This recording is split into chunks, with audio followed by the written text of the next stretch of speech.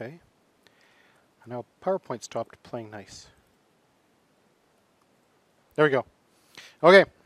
Now this is a series of commands that were found at originally at the end of last week's lecture, but they kind of, it's in a weird spot. It doesn't really fit anywhere, so we kind of just shoehorn it in wherever. And the first one is the grep command. The grep command, its purpose in life is to actually search through files for strings and output if it finds it. It's a really good way to keep track of what's happening in a log file, if you're just looking for specific parts of a log file, or if you're looking for specific parts of a file. So the way you usually do grep normally is you list the contents of a file, or you output the results of a command like ls, and then you pipe it into grep. So the first couple of examples here is take the contents of the FS tab and you're grepping for ext3. If I were to do that on my machine,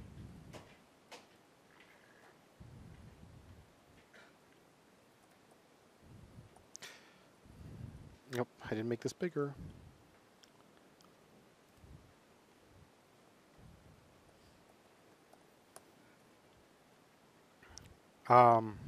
Let me do that without so much noise on the screen. That's the content of the FS tab on my machine. If I were to go do this, but then I say pass that into grep, and I'm looking for ext4, it will only give me the 2 lines that found ext4 in it. Which is handy, because that way, if you're looking at a really large log file for an error, instead of looking through a log file that has thousands and thousands of lines, you can tell it just output the ones where you see a specific error or a specific IP address or that kind of thing. Back when I was playing hide and seek with someone that was using an endpoint in the Netherlands, I was spending a lot of time finding IP addresses that belonged to an ISP called Ziggo doing this exact thing. Why was I looking for those IP addresses? So I could ban them. In the end, I ended up banning all of the Netherlands, because Ziggo was their biggest ISP. It's as if I banned all of Bell in Canada. You know, different countries, different rules, and they allow anonymous everything, which sucks for security. There's a few other parameters you can feed it. You can make it, you use -I to make it case insensitive. That means it won't care if it's uppercase, lowercase, mixed case, whatever. -V is actually reverse. So it shows you everything that doesn't match the pattern. So if you're trying to exclude things, you can use -V. -C tells you just how many times it was found. That's an interesting one.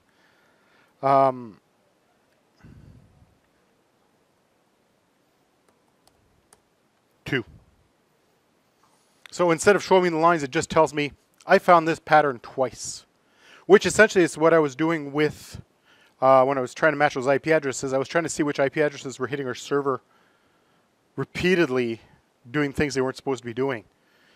And I was crawling through the log files, and I wanted counts. So what happens is normally on our servers, if somebody goes to register their software, there'll be 3 to 6 hits from their IP address. When I start getting 75, 80 from one IP address, that means they're up to something. So I set up a rule that said, you know, if this IP address shows up more than X number of times in today's log, poop, they're gone.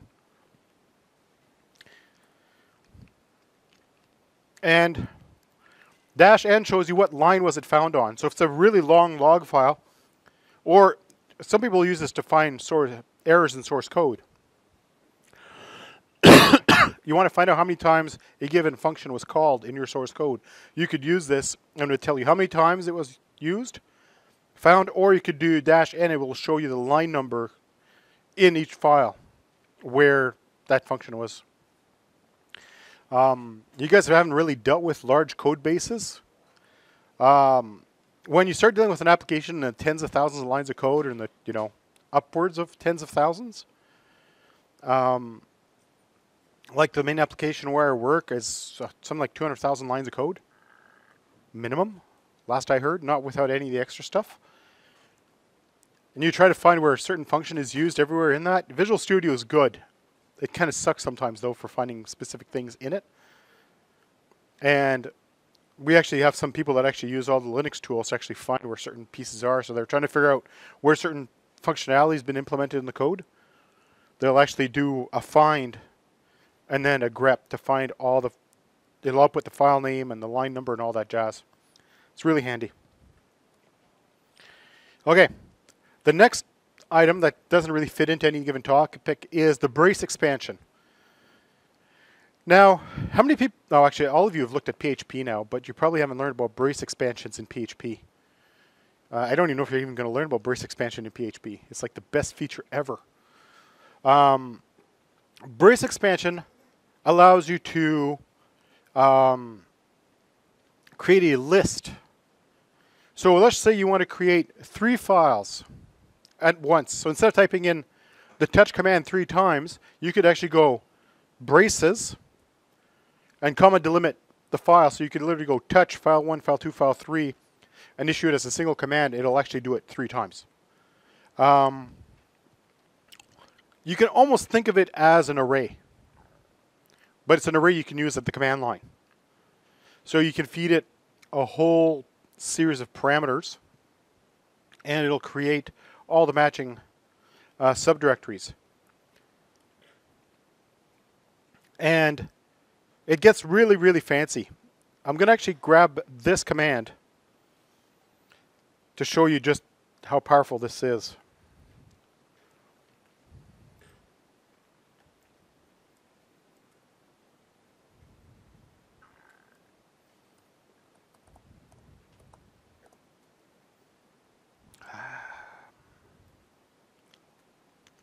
See?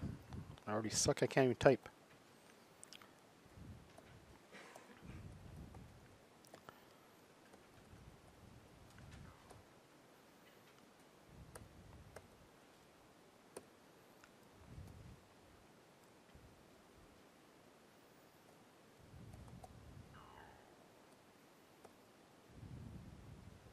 I'm trying to type the command exactly as it's written there.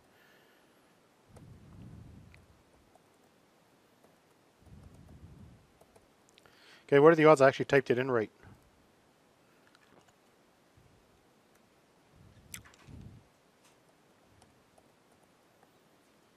So,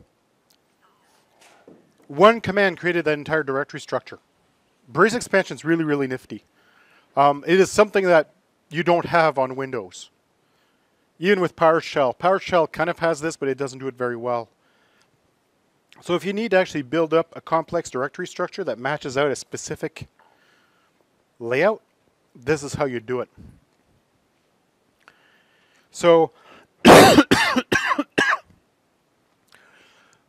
as you can see, it created the old directory and one of everything, and then a new directory, one of everything inside of it.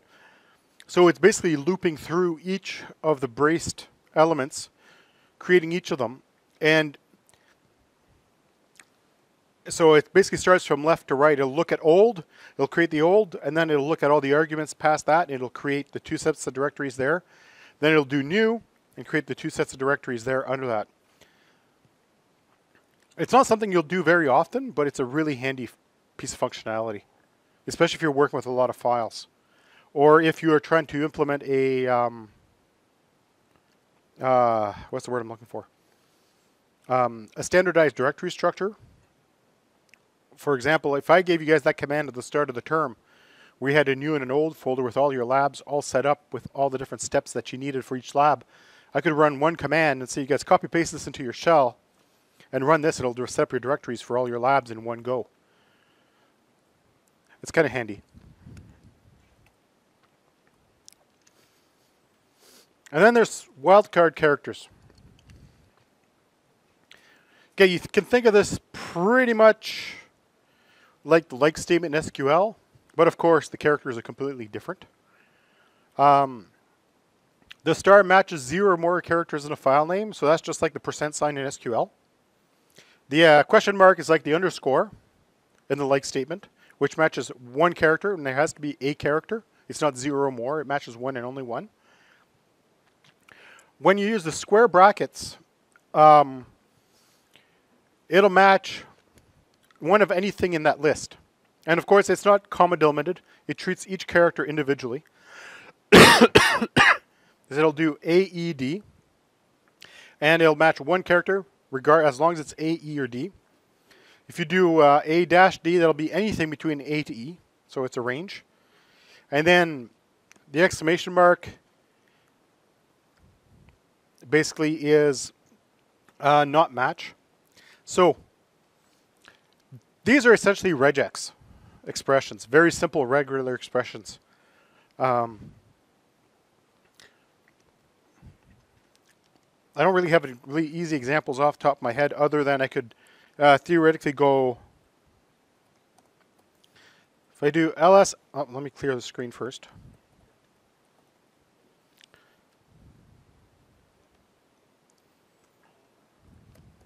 So I want to look for anything that starts with ls, and I go anything that starts with L. It'll output only anything it found with L. I could also go anything that's BL, so it'll match anything that starts with B or starts with L, and everything else after the fact doesn't matter. So you can do some fairly fancy pattern matching with this at the command line. And as you can see, most of it worked. Now, some of you are going to wonder, why is there some in here that start with F and E? That's because the Lecture 2 folder starts with an L. Backup starts with a B, so I told it anything that starts with B or L. I could give it the full range, and then it would pretty much find everything from B to L.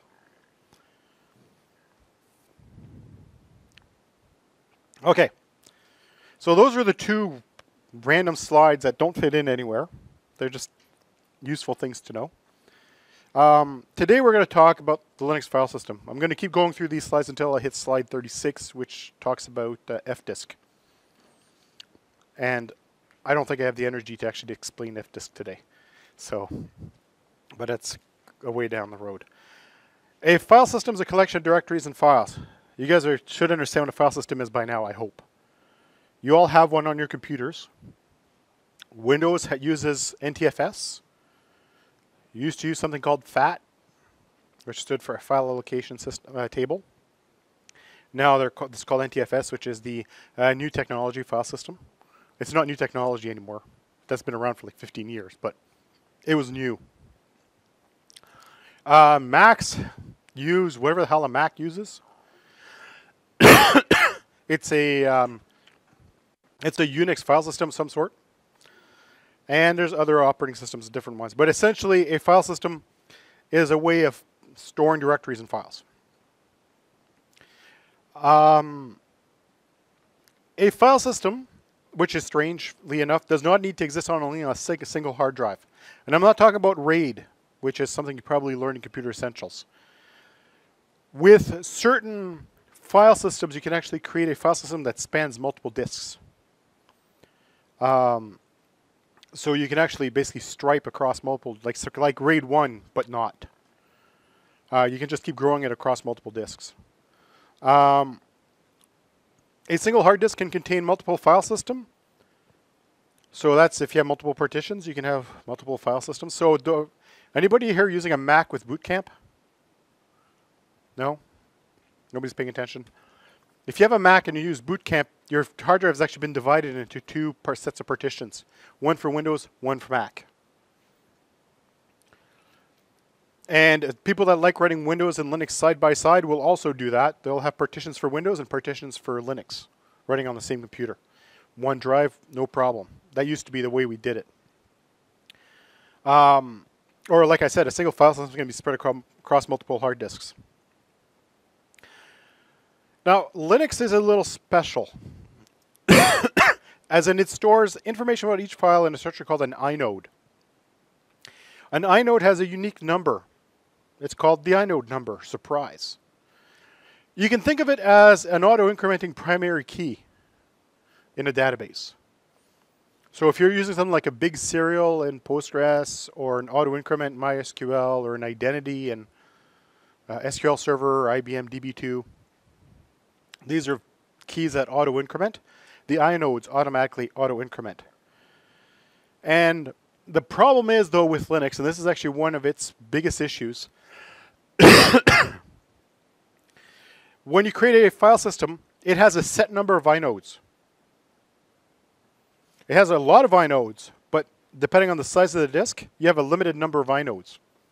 And when a file is created, it grabs the next inode number and assigns it to the file. And information about that file is written into the inode table, essentially. So it tells it, this file is found at this location on the hard disk. That's what it's called, etc., etc. When a file is deleted, what it does, it removes its inode information and marks the inode number as empty. So the file doesn't actually get deleted. It just basically is telling the computer, this file is no longer available to you. This file does not exist. It's there. And surprisingly easy to recover if you know what you're doing. But essentially all it does, yes?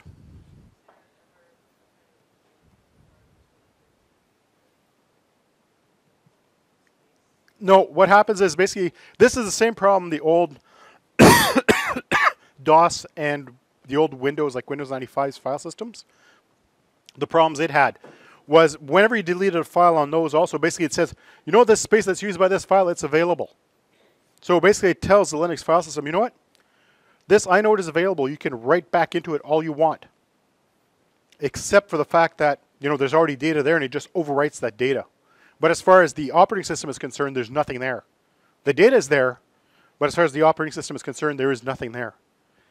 That's why there's recovery tools to recover deleted files, and it's surprisingly easy to recover files off because instead of actually looking at the tables, it actually crawls through the actual binaries of the disk and finds everything that's been delimited.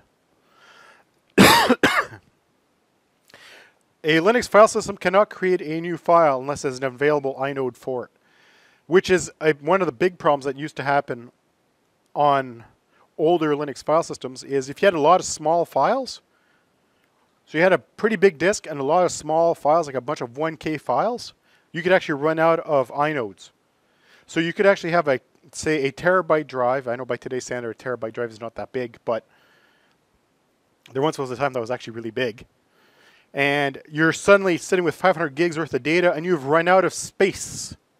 You can't create new files because you ran out of inodes.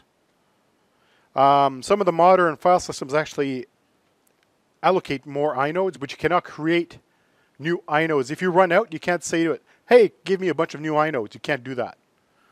You're just out of inodes. So you'll want to take those files and move them off the disk to somewhere else.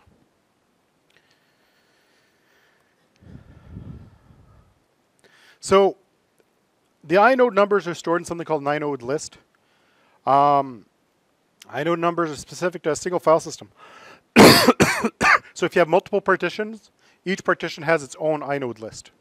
So you're not going to run out of inodes if you're working across multiple partitions, but you will run out of inodes if everything's stored in one partition, eventually.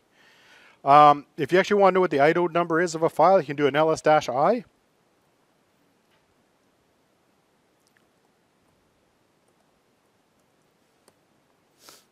So I did an ls-i for ls out, and it shows that its inode number is 397,311. That's its magic number.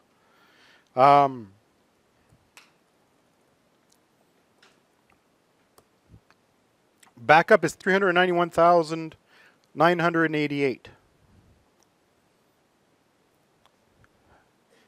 Actually, that's the contents of it. So the two files in there is 988 and 981. Why is it picking those numbers? I have no idea. It just grabs whichever one it wants. Odds are I deleted files at one point, and those were marked as available, so it's then crawling through and grabbing those previous items. If I did an ls like this, no, it's ignoring me.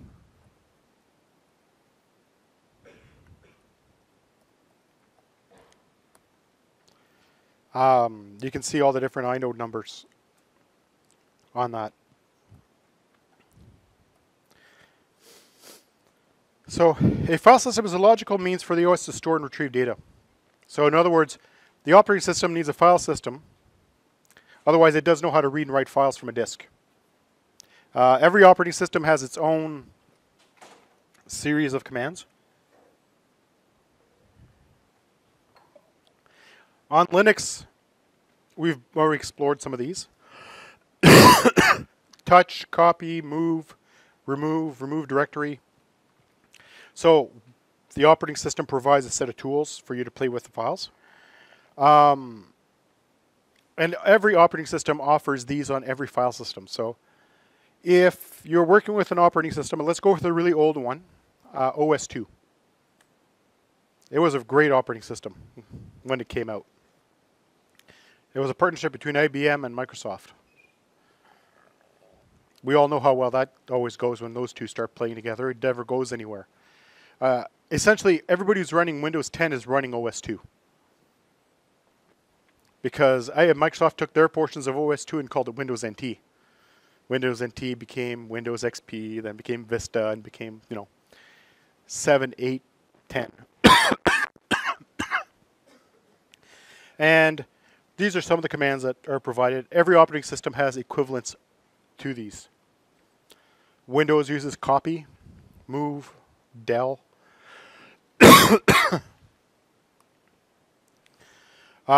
Shoot, that's just what I was talking about. These basic functions are common to most operating systems. They also do it quite differently. Even if you use operating systems that are similar. So for example, Linux and Mac OS under the hood are similar. Because Mac OS is based on Unix. Linux is based on, Unix-like concepts. Most of the commands are quite similar, but there are still some differences in how they behave.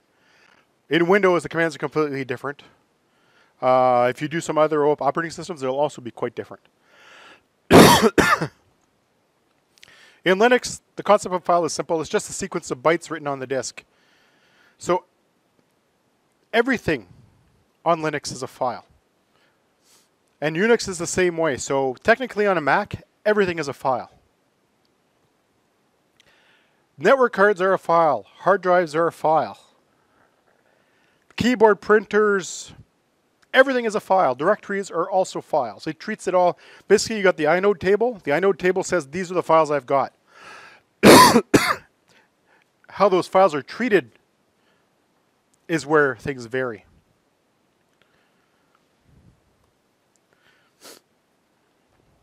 Now, there's some common ground between Linux and other operating systems. Like most OSs, Linux maintains a hierarchical file system structure. It's an upside-down tree. So in other words, you got the root. And then, it spreads out below it from there. All visible file systems, directories, and files are part of one main directory known as the root on Linux. In Windows, it's C:\\. On Linux, the root file system usually has its own partition and contains all the information the system needs to run.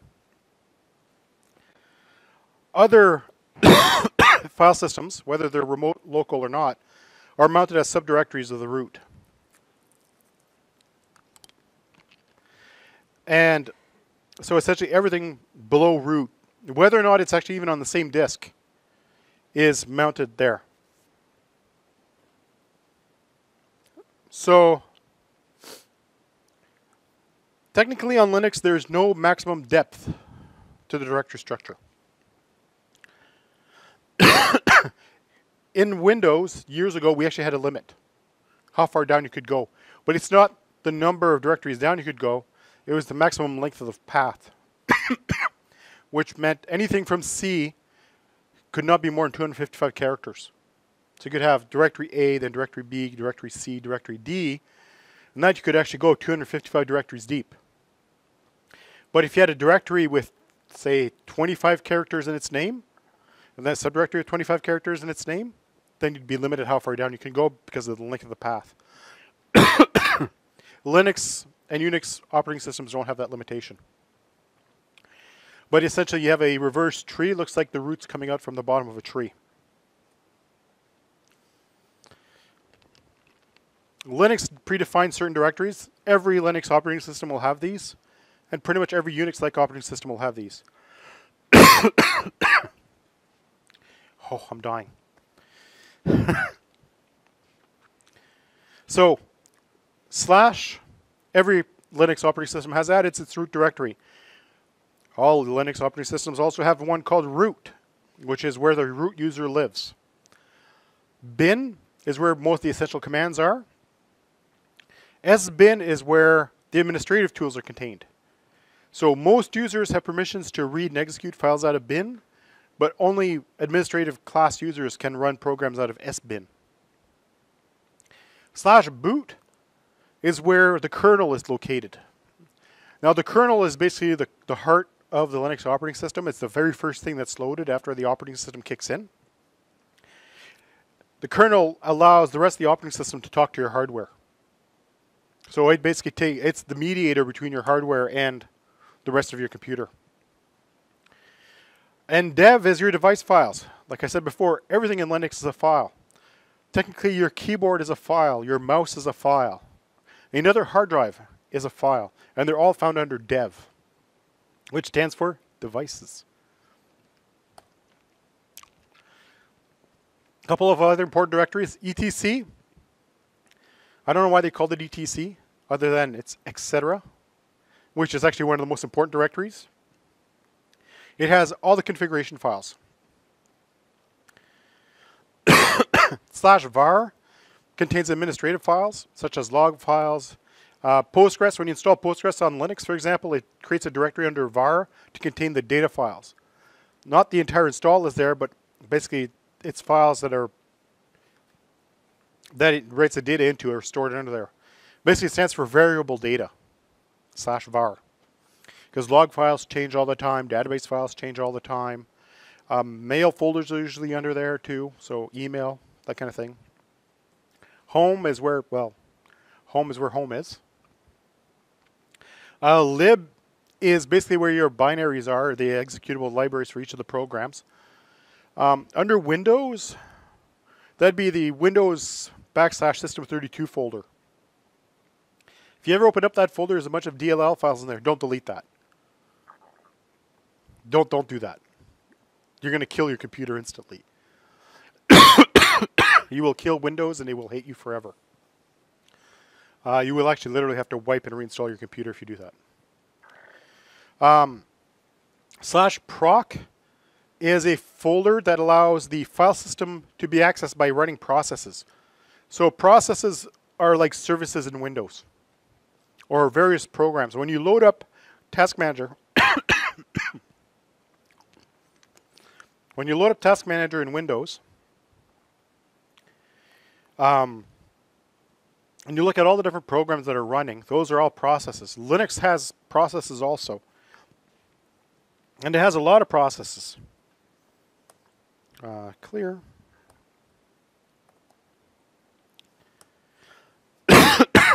So, these are all the processes that are currently running on my VM. Some of them are dead, some are zombied. This is showing some pieces of VMware running inside of it. This is my graphics display. That's my login manager. That's the networking thing to make sure the network actually works. So these are all processes. And each of these processes can access the file system, and it goes through something called /proc. So it'll open up a special folder in there, or a special file, that allows it to bypass and talk to the rest of the operating system.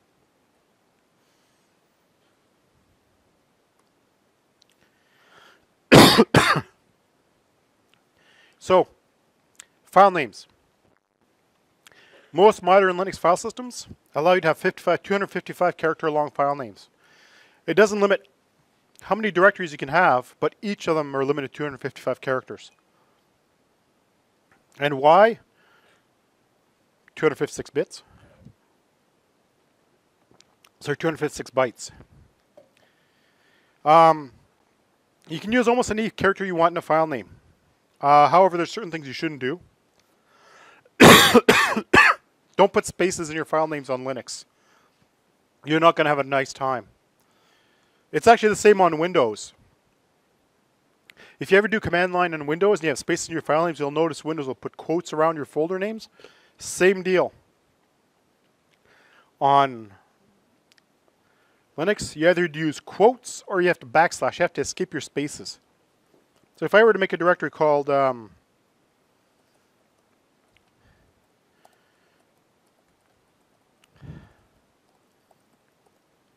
right, so now if I go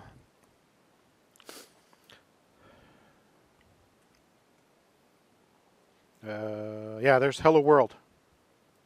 There's my directory for Hello World. However, if I were to go,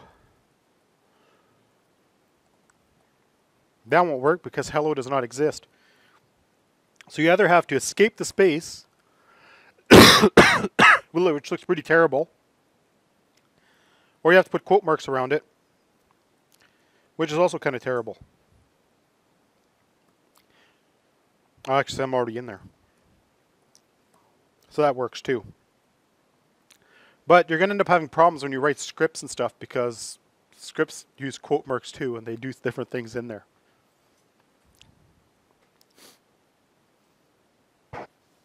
All right. The extension is part of the file name followed by a period. You guys should know what these are.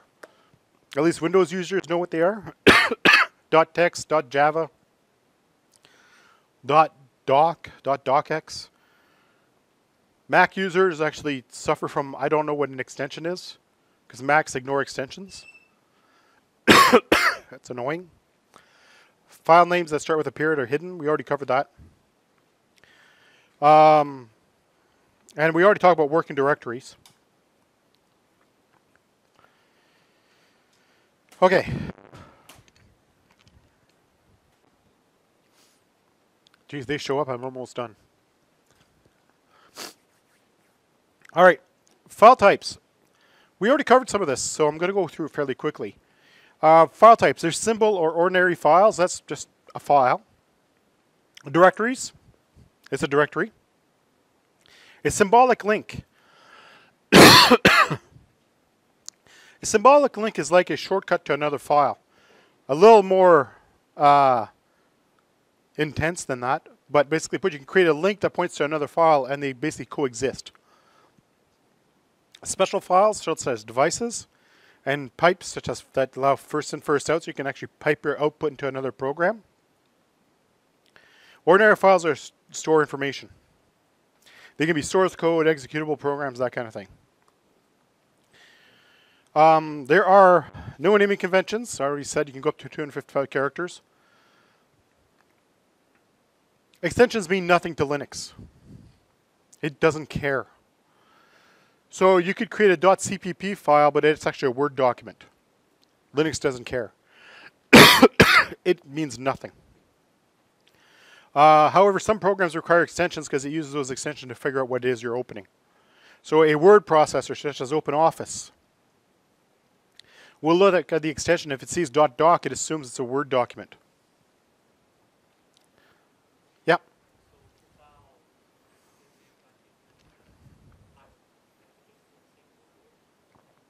Two files with two different extensions, yes.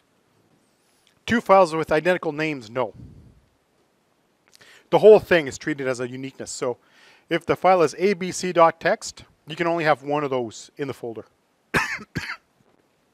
But you have abc.txt and abc.doc, then you can have those side by side. That's okay.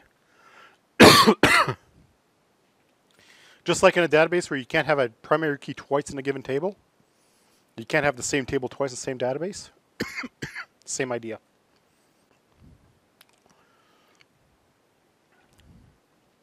All right. A directory is a named file container. It's literally a file. And it contains other files. So essentially what happens is doesn't actually contain these files, but it has each of the files point to another directory.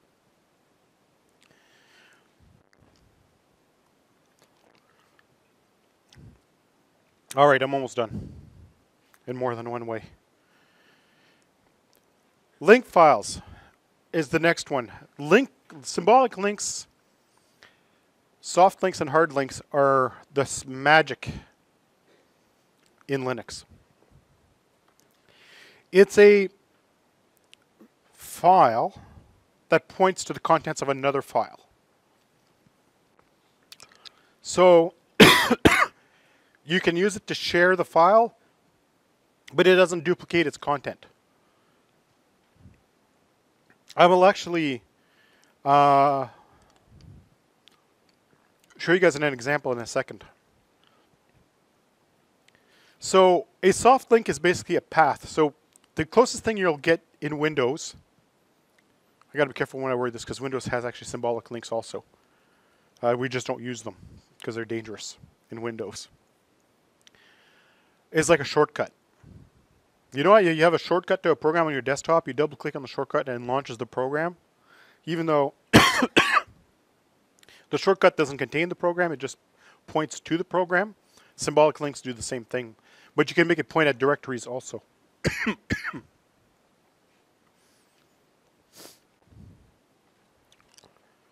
Okay.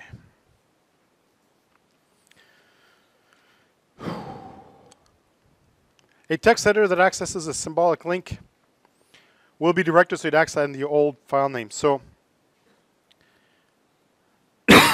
when you ls, it shows the symbolic link file name.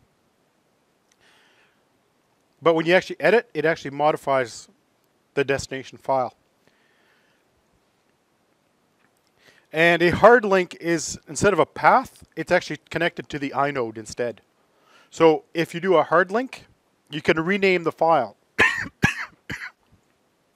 And the operating system doesn't care that you rename the file. So it's as if, think about your SIN numbers here in Canada. A soft link refers to you by name. A hard link refers to your SIN number. So even if you change your name, we're still connected to you. That's the best example I can give you. And a file can have multiple hard links. They can also have multiple soft links. When you create a hard link, it actually gives another inode number to the hard link. And it's essentially the same command as the soft link, except you tell it that it's not soft, it's a hard link. So if you make any changes to old file name or new file name in this case, it doesn't make a difference which one you edit because you're actually modifying the same file. You're just giving multiple ways to get at the same file. Now, before I continue with that, give me a second to regroup here.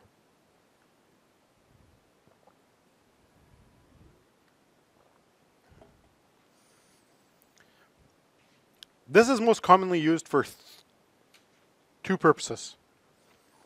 Purpose number one is for having independent library versions. So for example, you have a library on your computer that's version 1.4. And every program refers to this as libabc.so.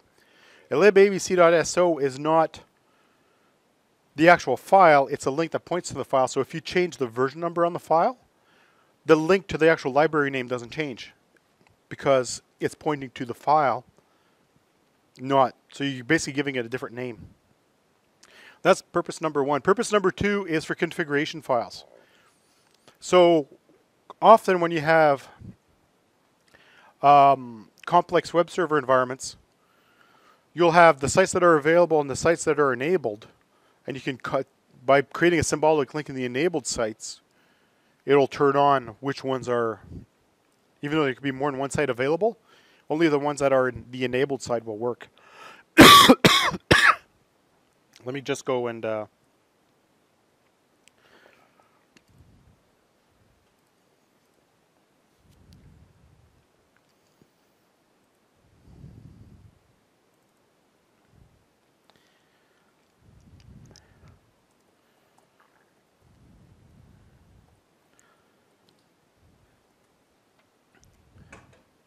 so on my web server at work, this is the modules that are available to our web server. So these are all the different plugins it has. These are the mods that are available. If I go into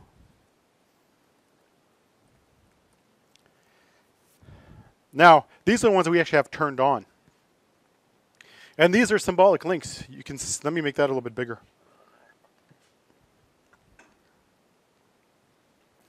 And you'll see that each of those files actually points to another file. So these are symbolic links.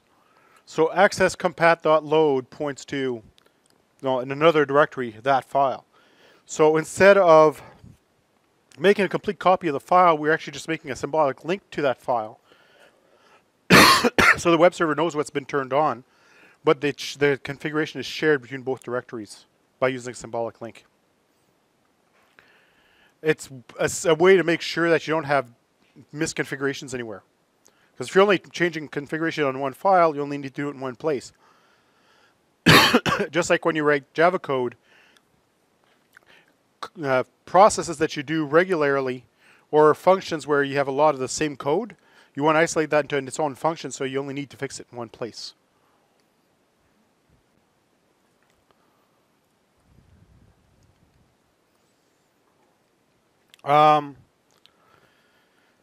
So when you use a hard link, renaming the file doesn't affect the other file. Magic. Deleting one of the two files will also not affect the other one. So when you use a hard link, both files point to the same spot. So you can delete either one, and the other one still works. With soft links, if you delete the destination file, the soft link stops working. You have a broken soft link. And there are parameters for copy for that. -D copies a soft link. -L copies a hard link.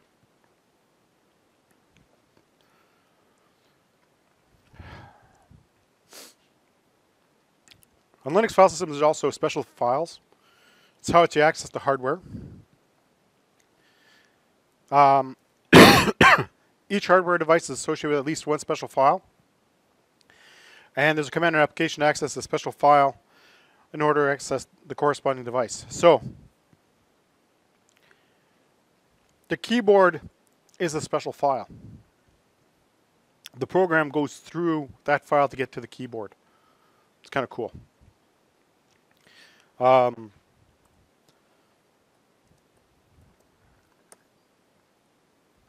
me try that again. So, this is the contents of my VM's dev directory. In here, there's a couple of interesting ones. CD-ROM points to the CD drive. CDRW also points to CD drive. But some of the more important ones are the ones that start with S. SDA is hard drive number 1. SDB would be hard drive number 2. When you see SDA1, SDA2, those are partitions. RTC stands for real-time clock. Whenever you ask Linux what time it is, it actually asks that file. That file then reaches into your motherboard and asks the real-time clock on your motherboard, what time is it? Everything that starts with TTY is a serial device. Way back here. These were like the old dumb terminals. The old serial mice, when you had a mouse with a big plug in the back of your computer. Mice had balls back then. They weren't neutered yet. So, you know, hey, you're going to remember that at least. But what was really cool is using the TTY port, you could actually send commands to the mouse and get commands back from the mouse, which was nifty. Totally useless, but it was cool. There's a few others in here. Mem is actually a map to the memory in your machine. Yeah, just pretty much the big ones in there. Net points to the networking devices, that kind of stuff. Then there's 3 in there called STD error, STD in, STD out. Those are the 3 files that deal with redirecting input and output from your command line. Any command that outputs data, so when I go ls/dev, it's actually taking the command and sending it to standard out, std out. I could actually take in a command and redirect into it, and that's coming from standard in. And then standard error is when there's an error. Errors go here.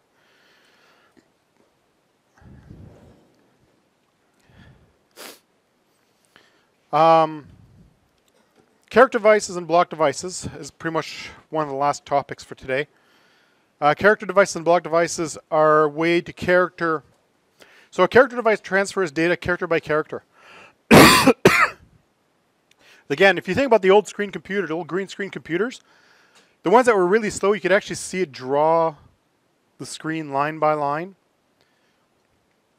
Now, those of us of a certain vintage remember modems. And we remember hitting a really shitty connection. And you connect to your BBS, and your BBS, that's before the internet, by the way, would redraw. You'd actually see it draw the screen line by line as it was transmitting each character. That's a character device. It transmits data character by character, one character at a time. Block device is basically copy binary data. Your hard drive is a block device. Your graphics card is a block device. And just to give you an idea how old these things are, these slides are, /dev/fd0, floppy disk 0. Back when we had floppy disks. So we could read and write out of FD0. That's how we'd read and write out of a floppy disk. Or we could actually go ls-l dev input mouse 0. And that would actually read the input from your mouse.